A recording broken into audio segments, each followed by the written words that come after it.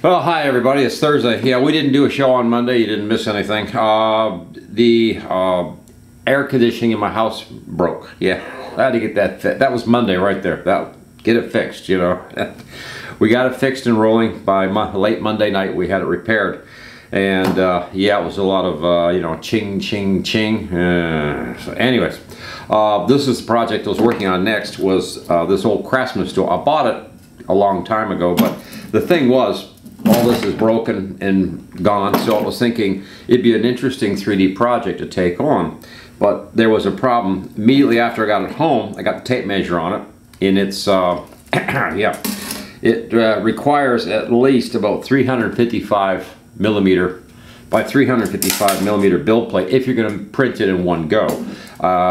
Sometimes people, when they take this sort of thing on, they will try to, you know, piece it together, and I'm just not big on that. I'd rather do the whole thing in one shot, but obviously you need a big, you know, 3D printer. So that was a problem. Now we have Cobra 2 Max here. Cobra 2 Max has a build plate size of 420 by 420. That's huge. So that's cool. So that was another, you know, good thing. Then I got looking at this again, and I thought, well, if we print this, we're gonna have to figure out how to print it. I don't want to use supports. Can we do that? I think I can.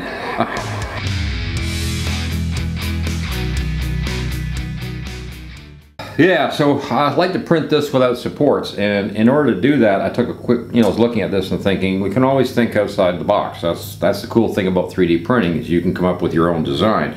So rather than duplicate this tray and have to support all this stuff here in order to print it like it is, I'm thinking what we could do is just go across here with a straight 3D printed plate, and then just put a rise of edges around the plate like this on top to create the same kind of situation where they had this sort of place where you could, I guess, throw your sockets and tools down in here or something, or whatever it is you're doing. The very next thing I'm going to do is I also checked, by the way, I checked Plasticity to make sure the graphics on there would be big enough to allow me to draw this up, and it is big enough, so it's like cool. So I started drawing the plate. I just drew the 355 by 355 on Plasticity. We haven't located these holes yet. That's the other thing. I've got to measure this out and make sure that my holes line up, and that's always kind of tricky when it comes to CAD drawing, is getting everything, you know, lined up with the holes. So the other thing too is, of course, how big are these holes? We don't know yet, because we've got great big washers and, you know, these weird looking bolts that go down into the go down into the wheels here somehow, and it looks like it's I'm not really sure how it was attached. You can't really tell.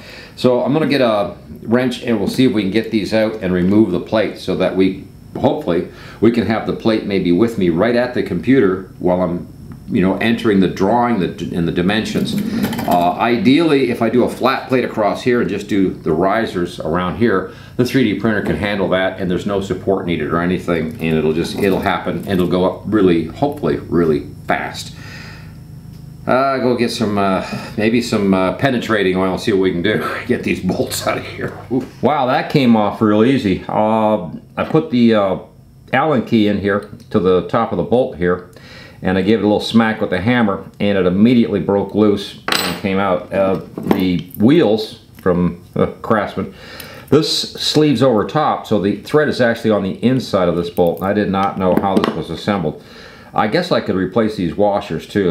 They're pretty nasty looking. Maybe we'll do a little bit of refurbish on that sort of thing. But really wasn't that bad. I was surprised. I thought for sure we'd really be doing some fighting to get this out of here, but apparently not. Yeah, there it goes. Yeah, look at this. As old as this thing is, I'm kind of surprised. I'm impressed. Yeah, it's not as bad as I thought it would be to get these wheels and everything out of here. Okay, we got the wheels all off, all the hardware, and so now we can just lift the tray out. Yeah, yeah, you think we need a new one? Yeah, it's not very thick plastic either, by the way, which is typical of manufacturing these days. This was probably extruded, probably cost them nothing. Just think in terms of 3D printing, this part here will probably take, you know, I'm going to say between $5 and $10 worth of filament to remanufacture whatever. So, you know, we're we're not, you know, we're not going to compete with production, that's for sure. Not with an plastic extruded that was probably knocked out with a machine. They probably made these things, what, in minutes, in seconds, they probably knocked these things off. But I'm going to try to duplicate this little fencing, and we'll come straight across, and we'll put a fence across around here or something, and a fence across the back. In fact, I might run the fence across the whole back or something. That'll sort of help to give it, you know, some strength. Maybe even a tall fence across the back that'll stiffen all of this plastic up when we make the new one. Well, I think we're gonna have to get a piece of paper and a pencil here and just get all this measured up for, probably the only thing we've got going on here that's tough is getting these holes to line up the way they were. Now, the very first measurement I took was center to center from here to here, and it came up exactly 275 millimeters. And that's kind of cool because you figure when somebody was drawing this up, these are the kind of numbers they would have dealt with. Just like this right here is exactly 5 millimeters across. The hole size is 14 millimeter.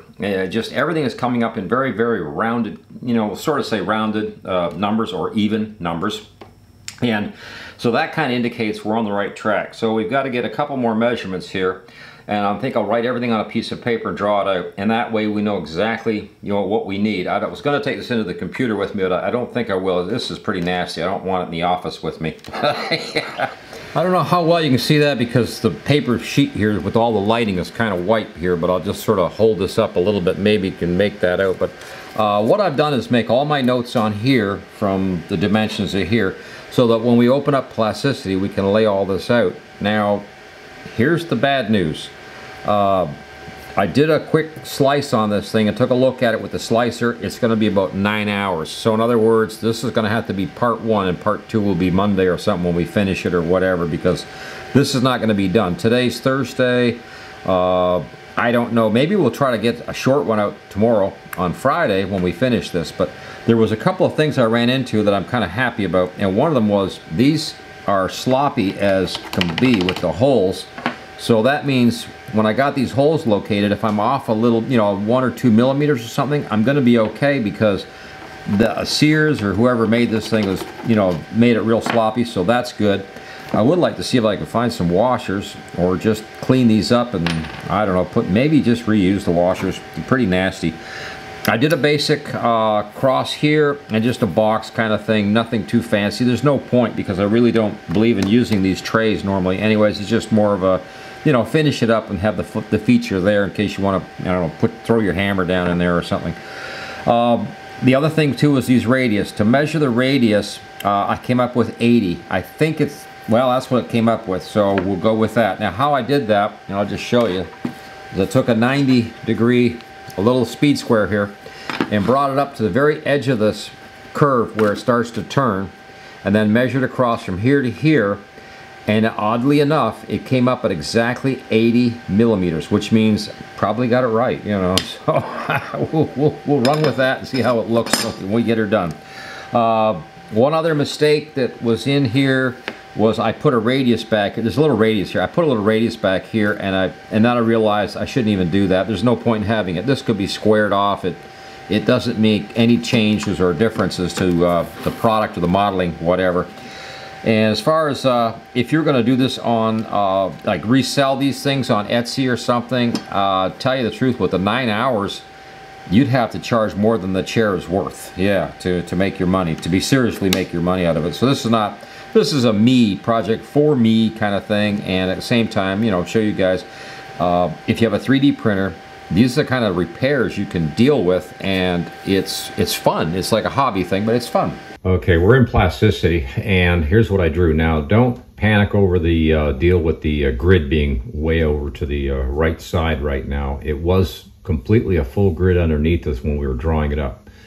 Now that we've finished and we've gotten ready to, we sent this file over, all of this came off the grid like this on Plasticity. I don't know, see, I'll move it over here a little bit. I don't know why it does this sort of thing. This sort of thing that's sort of a bug or whatever, it sort of drives me a little crazy, but you can see that I've put the radius cuts back in here, did the holes, and I just drew up something very basic square thing on top here, just a plate, and again, just to, you know, hold some basic tools where you could throw the, you know, stuff down. So that's where we're at. We'll have to talk about Plasticity a little bit more in the future, of course, but right now, just threw this together, and we have a little problem here. It's going to take over 9 hours to print this, so yeah, we'll figure that out. And there we are. We're printing the what we drew up in Plasticity, and we've got a ways to go, of course, because it's a big model.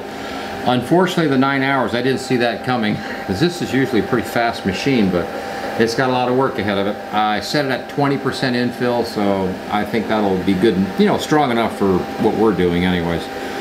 So let's go back to the workbench, and we'll close this up. Yeah, so we're back over at the bench here for the time being, and I guess we can take our dimensional thing here and just, yeah, we're done with that.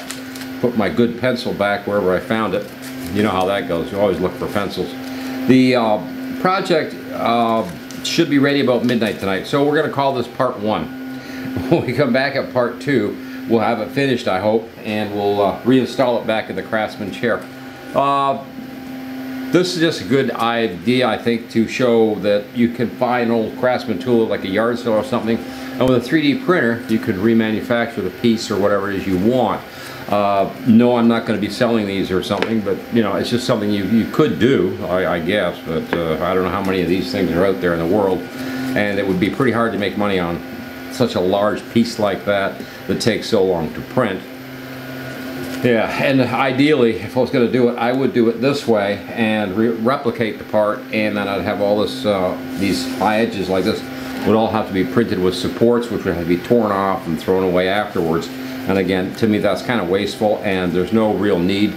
I prefer to work without supports all the time. Now, all that aside, got a question, maybe leave a comment below.